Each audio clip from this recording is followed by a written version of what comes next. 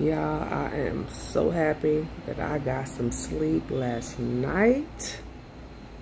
Oh my goodness. Because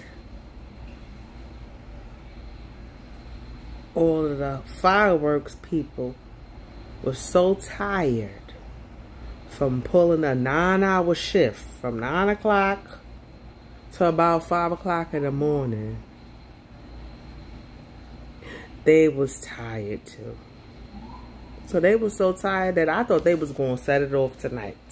Well, last night. And they didn't. Now, I don't know about tonight. Because they might have got a little bit too much rest.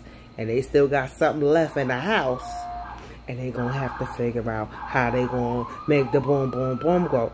Or they might be waiting for the weekend. So you never know.